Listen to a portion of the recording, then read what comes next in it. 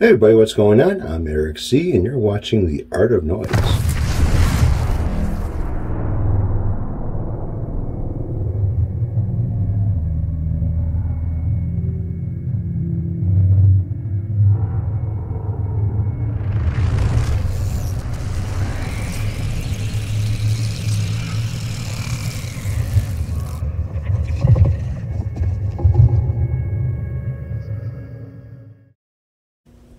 Alright, welcome back to Eric C's The Art of Noise. And with this one here is going to be no different. This is the neck from the Guitar Kit World that I purchased a while back. And I figured, well, I can't do too much with the snakebite because the weather outside isn't as warm as I need it to be to do any spraying. So I'm going to start working on this thing and get this thing set up the way that I want it to look. Hence the Art of Noise. Now, every kit guitar that I've been putting together, I've been kind of putting my own little twist on them, giving them a little bit of a customization, making them a piece of art, but a usable, workable tool as far as being a work of art. Now, this one is going to be no different. This is a solid mahogany neck, very nice, not bad at all for a kit guitar. Every kit guitar, you know, has some type of work you're going to have to put into it. They're going to have some type of needs, and some things are going to have to be looked at more than others. This one here is not bad as far as the fretboard goes. The frets are pretty good. They're pretty decent. They're not bad. It does need a polishing a little bit, but, you know, you learn. Now, what I want to do with this is, you know, how am I going to customize this neck? And you can do something on the fretboard, you can do something on the headstock, you can do something on the back of the neck. But this one here, I've got a plan of what I want to do with the headstock, but I have a larger plan, bigger plan of what I want to do with this fretboard itself, which consists of pulling these frets. So what I've ended up doing is putting a nice little back bow in this neck, and I want to pull these frets out, heat them up, and then pluck them out without damaging this fretboard, at least not too much. I'm sure there's going to be a little bit of chip out on it. I'm sure there's going to be a little bit of rough edges. Not a big deal. Radius block will take care of that. But putting the back bow in the neck opens up the gap where the tang is and just helps it to pull out a lot easier. Now, they did add a fill on the edge of the fretboard, and you can kind of see it. It's not bad. I mean, it looks pretty good, but yeah, it just, some spots are sunken in a little bit, but I'll take care of that. Not a big deal. So what I want to do is, you know, start pulling. I want to heat these guys up and start pulling them, and hopefully this works out pretty good without having too many problems. So soldering gun's been heating up, and I got a wide tip on it. That tip is going to keep me on top of that fret to where it should help heat it up and pluck it out with no problems. I've already removed the nut on this. I am going to have to clean up the glue that is where the nut was. There was a plastic, I'm not too sure if this was a plastic or bone nut on this thing, because it doesn't feel like plastic. But then again, it could be a different type of a plastic, or maybe a PVC plastic, who knows. So I'm going to go ahead and start to pull these guys, get this nice and even on top of the fretboard as much as possible, and start to tweak a little bit. You can see that it's going to be a little bit tough getting it out. Not like the cheap Chinese guitars where you know, these frets kind of pull out pretty damn easily. This is going to be a little bit more work.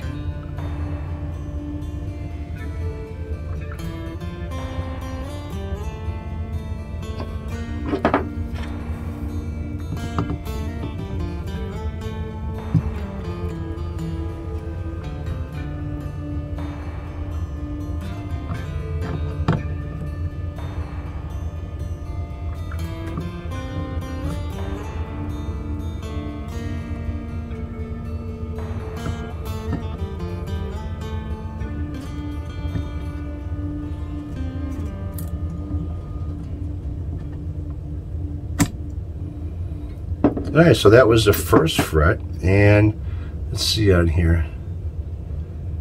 I don't see any remnants of glue, and it came out pretty decently. Not a lot of chip out other than the marks from the tang, but let's get on to the next one.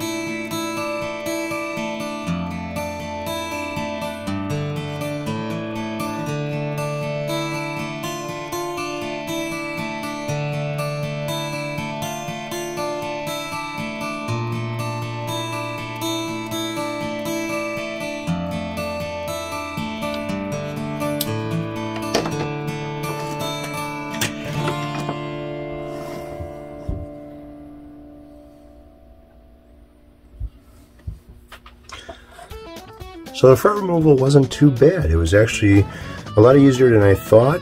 You know, a little bit time consuming, but I noticed one thing with this fretboard. There is a mild clear coat on it.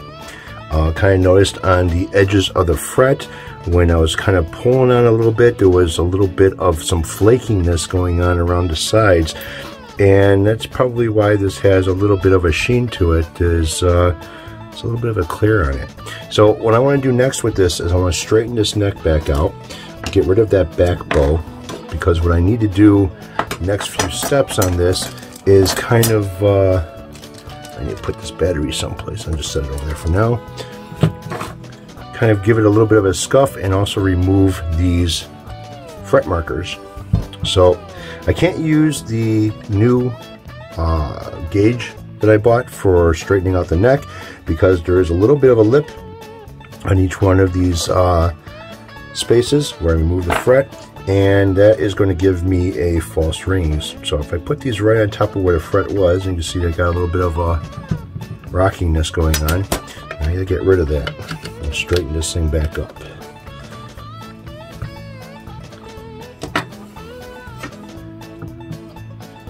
Get this thing nice and straight.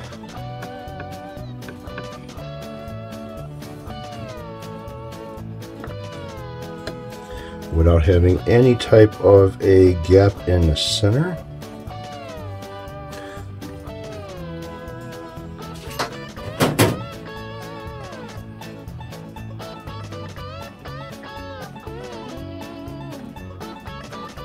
Okay. So just a little bit more the other way. A little bit of a center gap, not much.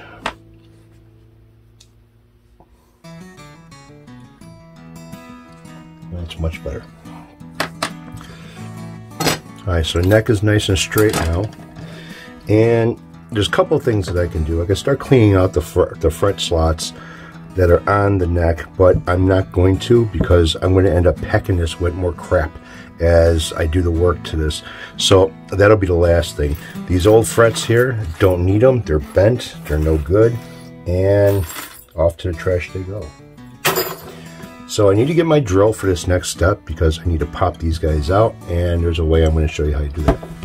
Alright, so I got my drill set up with the smallest drill bit that I got, which is going to work out perfect. Now, you don't need to have a back bow in your neck to remove the dot inlays that are on the neck. Reason being is that back bow is not going to help any as far as stretching out the wood like it does when it opens up the gaps for the frets. So let me put my glasses on so I can see here what I'm doing. And I'm going to go right in the center of these guys.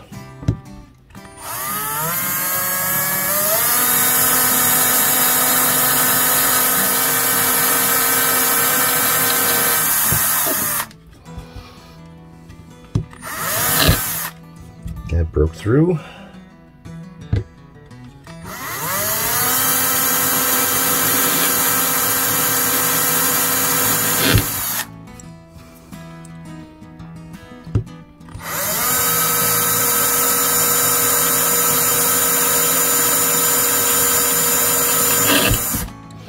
These are pretty thick. They're not very thin, and they're not plastic either.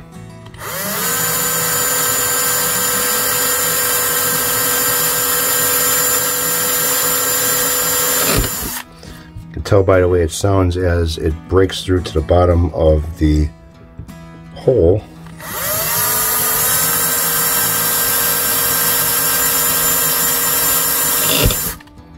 A little crunching sound, that's not plastic.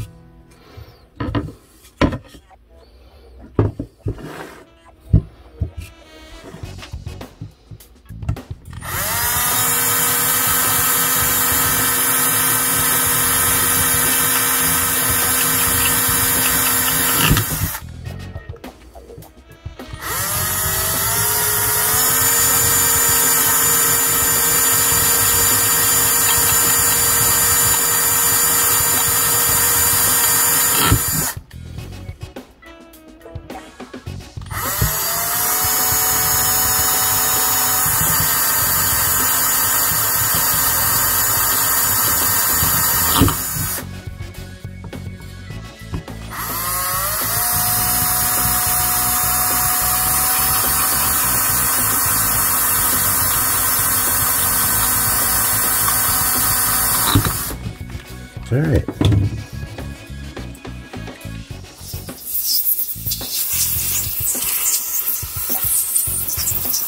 I'm going to clean out the holes because there's another step I'm going to take with this.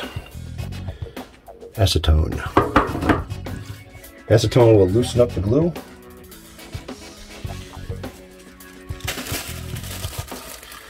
And make this to where I'm able to pluck those out pretty damn easy. So what I want to do is stick this little thing in the acetone.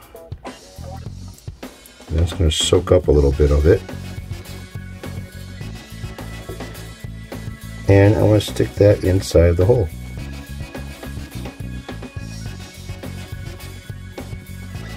And what that's going to do is that's going to loosen up the glue. Alright, so you guys see the fretboard looks a little bit different. Well, I had to take my radius block with some 180 grit sandpaper and still have to go over a little bit to get rid of the clear coat that was on here as I was trying to pluck these first couple of, just to test them out, as I was plucking the first fret markers, the clear was pulling and kind of pulling the wood a little bit with it. So I was like, yeah, that ain't gonna work. So I had to remove that clear, and yes, it was a clear because now the wood has got a nice figuring in it. Yeah, so I'm guessing it was maybe a dye on here, trying to make it look like maybe ebony, which I still think maybe this is ebony. I'm not too sure, but I'll have to look at the specs on this to see what it said. So I'm going to go ahead and pop these. So what I'm doing is I'm using a jeweler's screwdriver, sticking it in a hole, wiggling it around a little bit. The acetone should have loosened up the glue a little bit to where I can get good sized chunks of this to come out. Now I know it's going to break up as I'm forcing this out, which is not a big deal.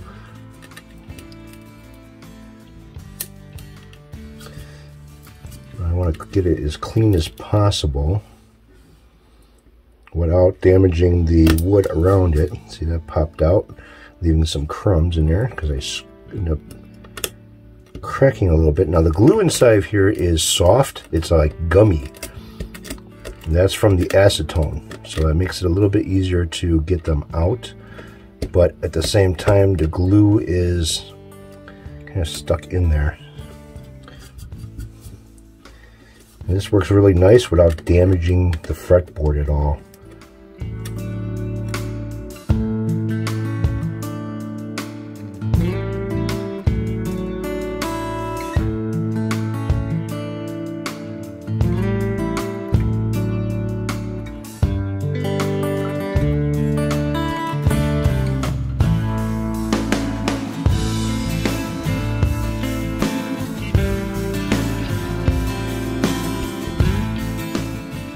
So here's a piece of the fretboard that chipped out. So I'm not worried about that at all. Not worried about that piece at all. has a nice shape to it. And what I'm going to do is I'm going to glue it, if I can pick it up. What I'm going to do is I'm going to glue it right back into place. A little bit of CA glue.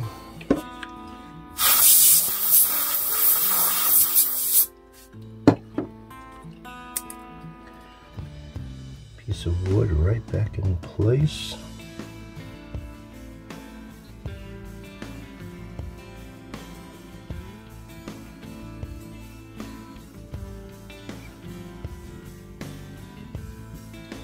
And then when I do my sanding, I shouldn't even notice that it was missing. Alright, now I do want to fill up a couple of spots here. Spot right here when I fill up. There's a little bit of a spot right here when I fill. Now the dust that I've got here,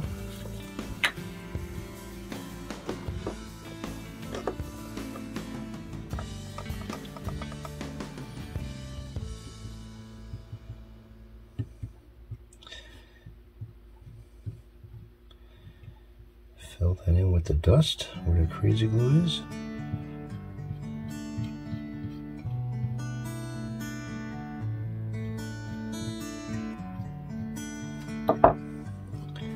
Couple drops on top of it.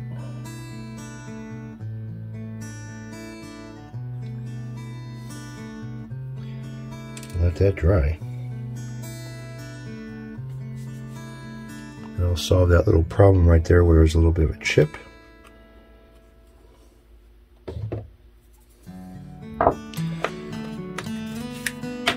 I like saving the dust from fretboards.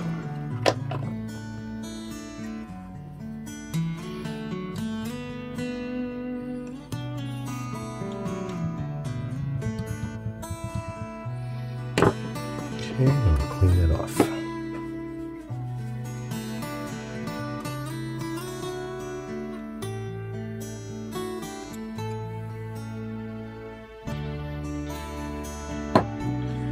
And after I give that a little bit of a sanding, you ain't going to see it anymore, it'll be all gone.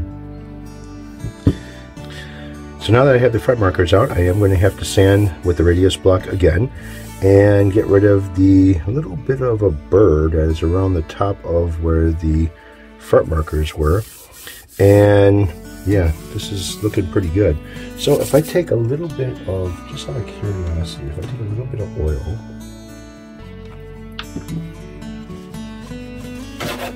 on a paper towel, just to see what this fretboard is going to look like with some oil on it. It's very thin.